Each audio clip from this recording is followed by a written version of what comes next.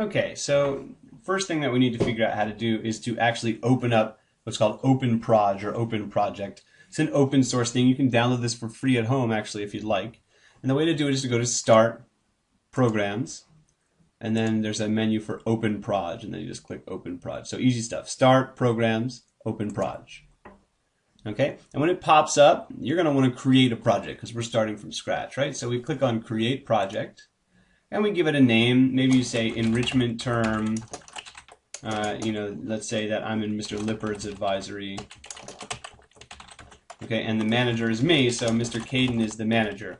And the start date. Just so you guys all know, the start date for enrichment term, the first day that you guys will be working, is May 31st. It's a Tuesday. So you can select that as your start date. Okay, so give it a name, make it something legitimate. You're the manager, and the start date is May 31st of 2011. Don't worry about notes and hit OK. So here we are. We're inside Open Project. We've got our brand new thing started. The very first thing I want to do is actually save this document. And I'm going to save it, for now, I'm going to save it on my desktop. You can save it in your My Documents if you're sure that they're there. Or you can save it on your desktop and send it to yourself in an email. And you'll notice it's a .pod file. I don't know what that is, but you're going to save it. And make sure you don't lose this, because if you put a bunch of work in today, it'll be gone tomorrow. Okay, so I'm just going to save it on the desktop. I like to save things when I start so that I remember to save them frequently throughout the process instead of just losing it halfway through when the computer runs out of batteries. And I know you've all experienced that before. Okay, so this is Open Proj. There's a lot of different things going on. We're going to take it slow and simple. On the left side is a place where we're going to put our objectives later. And on the right side here is where the Gantt chart is going to be made by the computer. So we'll see that timing chart that you saw before. All right, the first step that we need to do is we need to set up the calendar so that the computer knows when we're going to be working. And the best way to do that is to go to Tools and change the working calendar. Okay, and inside the working calendar, we're going to use this standard calendar, but we're going to adjust it for each of the days in enrichment term. So we're starting on May 31st, like I said. And on that first day, we're going to be working for the whole afternoon. So that's after lunch, which is 12:35. And we're going to be going to the end of the day, which is 3:15.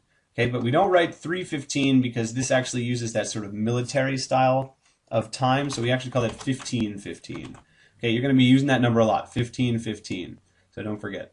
All right, good. You hit OK, or you can click on the next day, right? So here's the 31st. We're going from 12:35 to 3:15, which I'm writing as 15:15. The next day is a Wednesday, and I'm doing the same thing. I'm going from 12:35 to 15:15. No big deal. And then that's the only time I'm working, so I'm going to delete these other ones. And so the first step, and I know it's a little tedious, is to go through each of the days and make sure that you have all that locked in. Okay, so here's Thursday. I'm going to do the same thing, 12:35 to 15:15. This is boring, Mr. Caden, I know. Okay, it changes a little bit on Fridays, right? Fridays during enrichment term, you work in the morning and the afternoon. And so on Fridays, we're going to start at 10. We're going to go till lunchtime, which is, let's say, 11:40. And then after lunch, you're going to go from 12:35 to 15:15. Okay? And so what you're going to do is go through all the different days and lock that in there all the way up till, I'm going to give you a schedule so you can see the different days that you should be locking in for enrichment term. Okay, and you're going to do your whole schedule out like that from start to finish. That's your first step. And when you're done with that, you can move on to the next video.